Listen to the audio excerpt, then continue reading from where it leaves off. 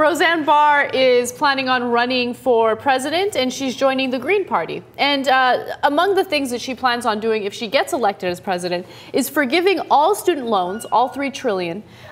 She's also planning on forgiving credit card and homeowner debt, and establishing a small business safety net.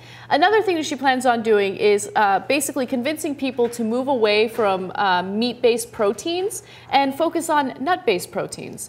Keep in mind that it's a little bit of a conflict of interest since she owns a macadamia nut farm in Hawaii.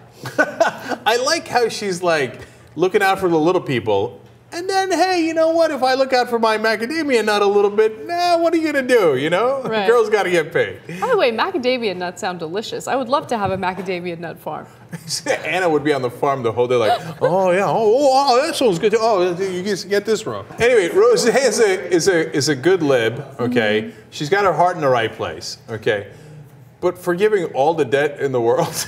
She just wants, let's keep it real. She just wants attention, right? There's nothing wrong with that. Here's the upside of it. The upside is no one was talking about the Green Party and what's her name, Jill Stein, who's running with the Green Party at all. Like no one, they weren't in the news, no one cared. But all of a sudden, people are talking about the Green Party now. Will it have any influence in the political spectrum at all? No, absolutely not. But still, like.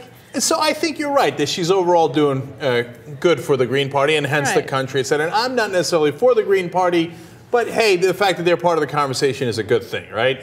But I like the idea of like, all of a sudden, all credit card debt, gone. Right. Student debt, gone. Well, but where would it go? Where would it go? No, it's gone. What do you mean? See, it would go to our macadamia nut farm.